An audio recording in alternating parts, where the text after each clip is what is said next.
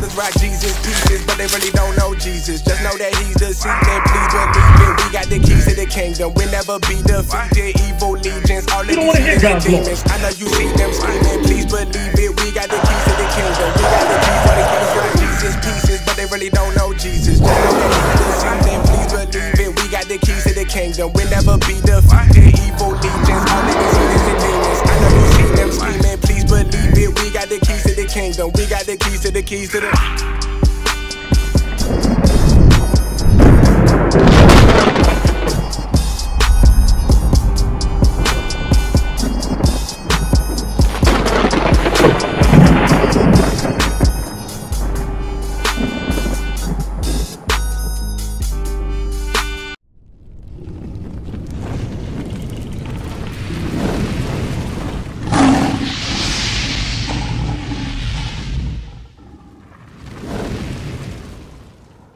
Yes, sir. My Bible right here.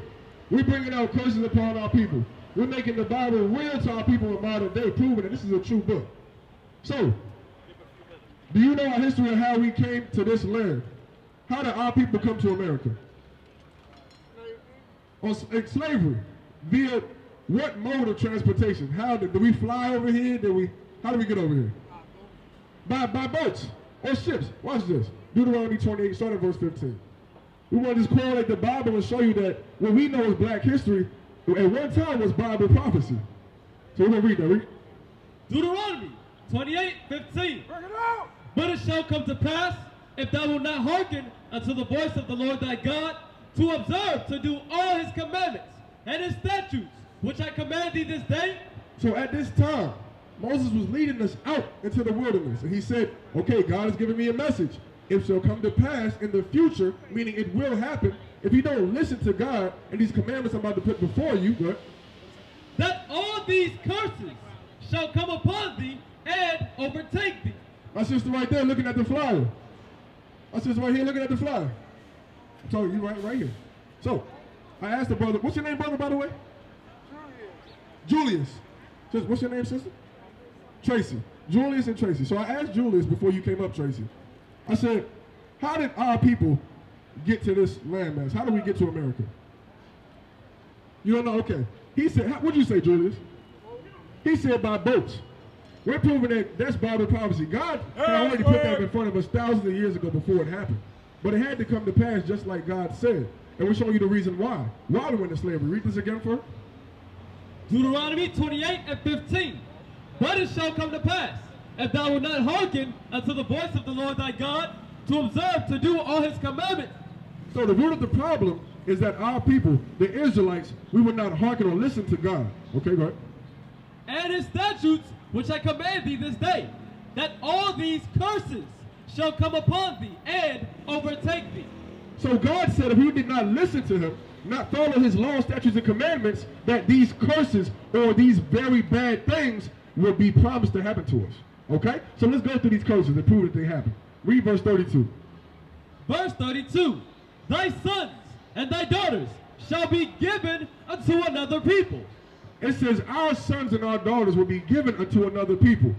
In slavery, were our children given unto another nation? Wake them up! Did the white man take our children? Yes. Let's pick up the sign. Now can you get the sign right here? Now can you get this sign right here? Tracy, Julius, I want y'all to see something. See this right here? What's it look like to you? This is an auction. Our children are being auctioned off. And so one got a $1, the $2. So, Master Charles over here, you see what I'm saying? Remember these things. This is our history. They said that what? Our children do what? Thy sons and thy daughters shall be given unto another people. It was prophesied. God said, if you don't listen to my commandments, your children will be given to another people. And let's get more specific. I like to pull verse 41. You can put that down, Nobby. Thank you. Verse 41. Watch this, Tracy. I'm going to go into the sign in a second, too. But go ahead and look down there and try to correlate your name, what you would be called today, with what God calls you. But watch. Listen up, Tracy. Watch, Julius. Thou shalt beget sons and daughters. So, Tracy, Julius, it said our people will have sons and daughters, correct, Reed? But thou shalt not enjoy them, for they shall go into captivity. But it said our sons and daughters shall go into captivity. What's an easier word for captivity? Slavery. Slavery. It said our sons and daughters that we will have will be going into slavery. Did that happen to our people? You better believe it. You know it did. Let's go to verse 68 to go into what he said, how we got into this land. You remember that, correct? You said we got here by boats. We know that's a historical fact. Watch this. Bible prophecy, read. Deuteronomy 28:68. And the Lord shall bring thee into Egypt again with ships. Okay, we went a little fast there. It said the Lord shall bring us into Egypt again. Are you familiar with the book of Exodus in the Bible? Anything, the Prince of Egypt, you never seen the movie, Moses, let my people go? Not familiar, okay. So, get Exodus 20 and 2. We're going to catch you up on some history so you can understand that scripture more clearly. Why is he saying he's going to bring us into Egypt again? My brother right there, I am an essential worker. You got a second to talk about God? All right, then listen up. We're going to bring it out for you. What's your name, bro? We got the sister here. Victor, Julius, Tracy. What's my sister's name right here? Justice, Julius, Tracy, Victor. I got to remember that. Let's go. So, we're bringing out our history, and we're proving that it is Bible prophecy. So, I got to ask you, Justice. I asked them before, but I see where your mind's at. Victor, this for you too. How did our people get to this land here? Through slavery. And what mode of transportation do we take to get here? Both. Do you agree with that, Victor? How do our people get to this landmass? Slavery, and via what mode of transportation?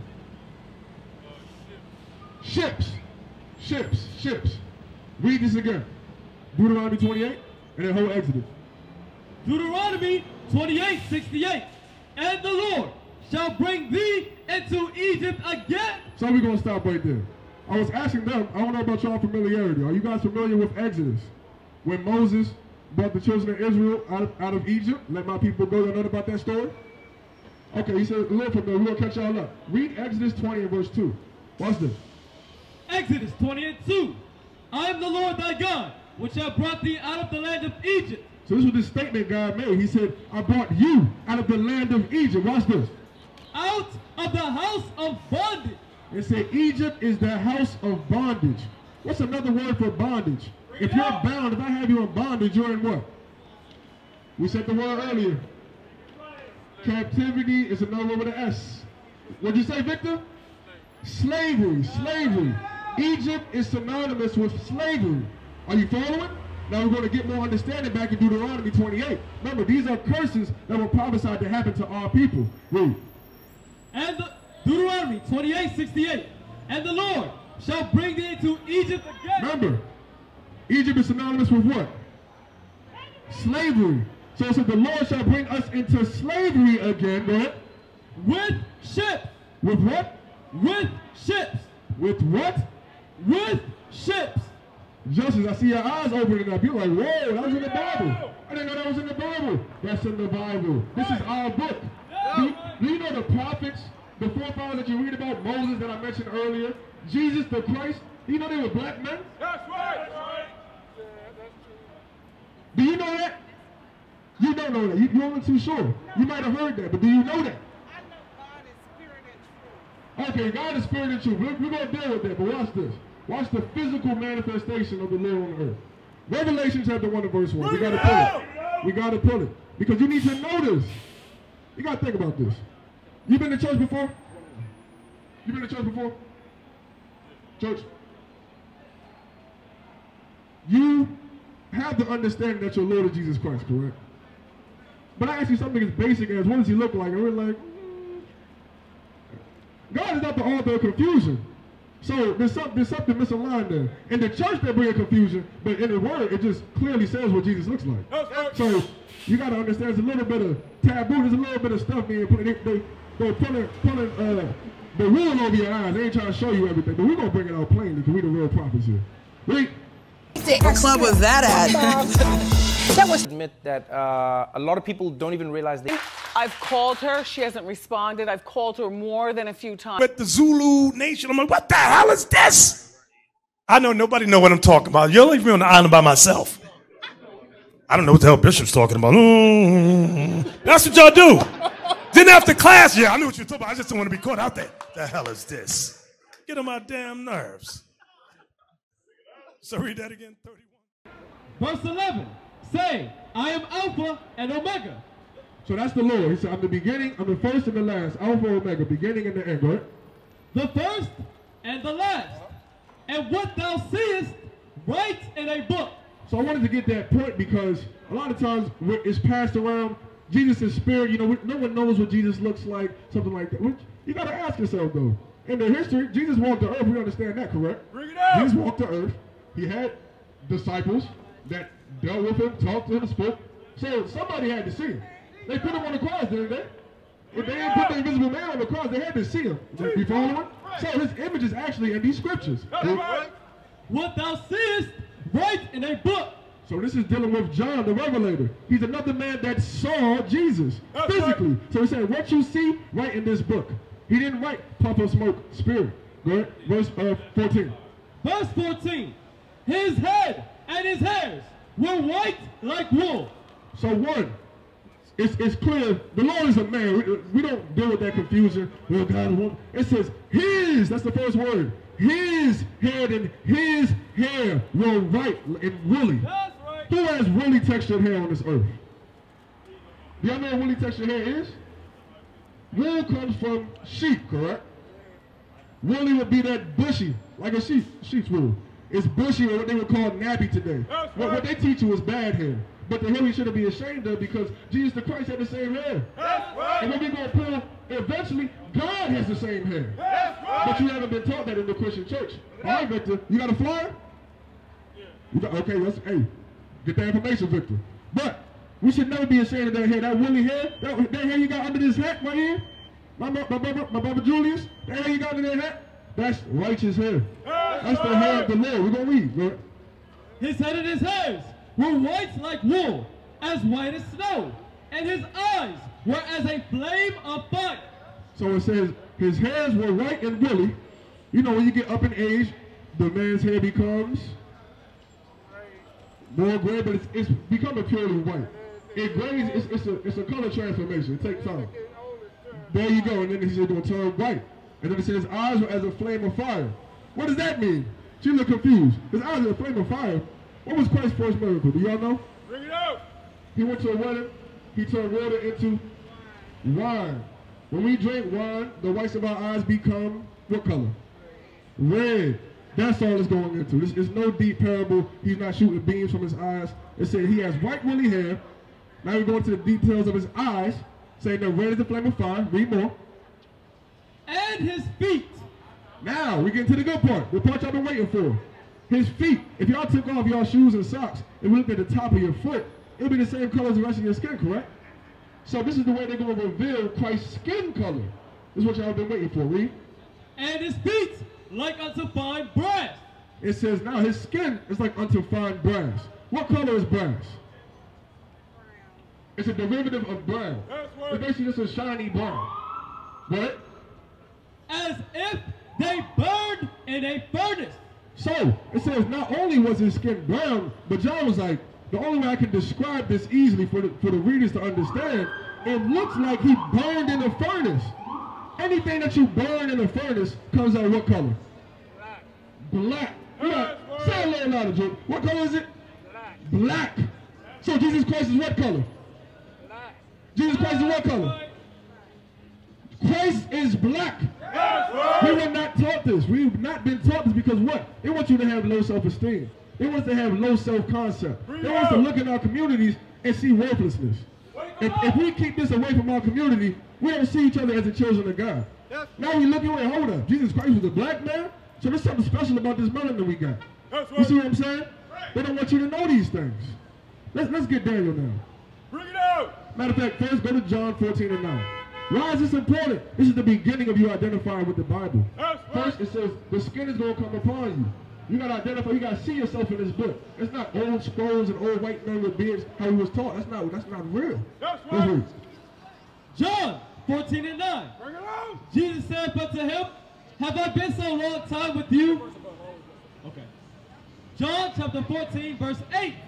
Follow. We just got the image of Christ. Christ is black. You have just been proven in the Bible, bro. Philip said unto him, Lord, show us the Father, and it sufficeth us. So, Now it's something that might be in the back of your mind, like, Christ is black. But the disciples said, show us the Father. We want to see the Most High God. And you understand? Go ahead. Verse 9. Jesus saith unto him, have I been so long time with you, and yet hast thou not known me, Philip? So look what Jesus is saying. He said, you want to see the Most High God, you want to see my Father. He said, oh, you don't understand. I've been with you this whole time. Watch this. He that hath seen me hath seen the Father. So he said, he that has seen me has seen the Father. Why? Because Christ was the Son of God, meaning he shared the same image. That's right. We look like our parents. That's an easy fact to be understood.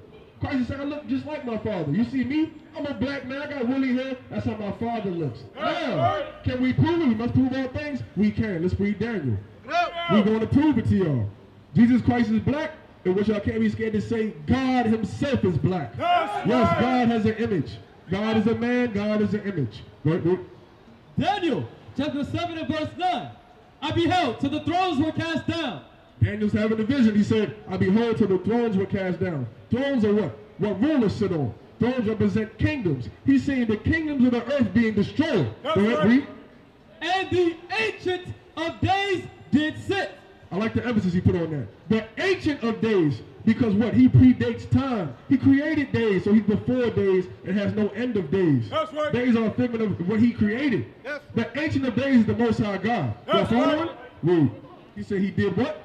And the Ancient of Days did sit. He said he did sit, meaning what? The Ancient of Days, the Most High God you pray to, has a body. He has a form. It's not just an imaginary cloud that you pray to. That's not true. That's what they want you to think. This is a man. This is actually a man on the throne with power. That's right. Read. Whose garment was white as snow. Whose garment? God is wearing clothing. Remember, in Genesis, we were made in what? In his image, correct? Are we puffs of smoke? No. So what is God? He had a physical form like us. We're made in his image. He got arms, feet, and a body. Right. Whose garment was white as snow, and the hair of his head like the pure wool. Y'all heard that? The head of God's hair is like the pure wool. Pure wool. It's not straightened. It's not the image of the white man you see on the throne. It's Zeus with the toga on. That's not real. The Bible said God has woolly. Man, take the hat off. Take the hat off. You got to see my brother. Y'all see, clap it up for my brother right here. You see that? Be proud of that hair on your head. Now you look like God. You understand that? You understand that? Hey, watch. Let's get something real quick. 1 Corinthians 11 and 3. 1 Corinthians 11. Because there's a reason we're going to need you to keep your hat on. One, be proud and show that hair. That's the hair that Christ has. That's right. But two, it's actually a law while the scriptures are coming out. Let's explain that. Read. 1 Corinthians chapter 11 and verse 3. But I will have you know that the head of every man is Christ, and the head of the woman is the man. So, God is putting out the order. He said, on the earth, the head of the man is the black Messiah, Jesus Christ. No, keep the hat on, keep the hat on. Keep the hat on. We're going to explain why. Because your head is Christ, you following? And the head of the woman is what? Is who? The man. Right? And the head of Christ is God. And Christ's head is God. So it's God, Christ, man, woman. That's the order. Now watch, right? Every man praying or prophesying. Now, so it says, knowing the understanding of your head, every man praying or prophesying. When you send up prayers to God or you're prophesying, meaning you're in the midst of prophecy. You got Revelation 19 and 10. We're going to explain to you the way you're in the midst of prophecy right now in this very moment. Read. Revelation chapter 19 and verse 10.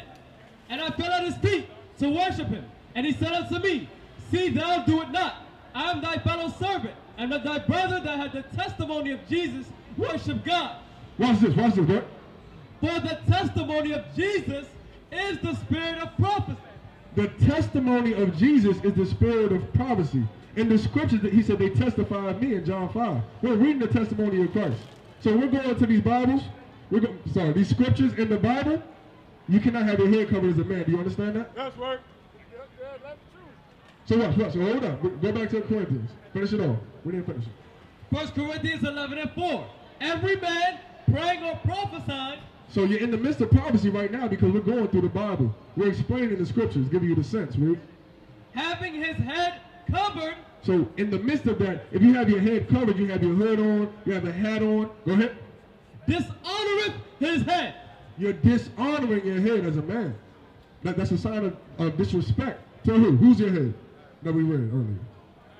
The head of the man is, thank you, sister. The head of the man is Christ. By you covering your head while the scriptures are coming out, you're dishonoring Christ, therefore also dishonoring the Most High God. It's just set up that way. You understand that? So go ahead. All praises. Fold it up, keep it in your lap. Don't put it back on while the scriptures are coming out. We used to scream black power while Heron was pushed. But at the end of the day, nothing's in vain. IUIC has been given a vision. The tents of Judah has risen. Many has attempted the mission. Minor murmuring, omitting, and missing the mark. Just reading that he had the flame of fire in his eyes gave us the spark. We on Paul's mission. We out on the road. Purple and gold. From Mexico, Cuba, Haiti, Ghana, Sierra Leone. 144,000 boots banging, concrete crackling. These are our men repented at heart. The scriptures is proof. IUIC, we deliver the truth.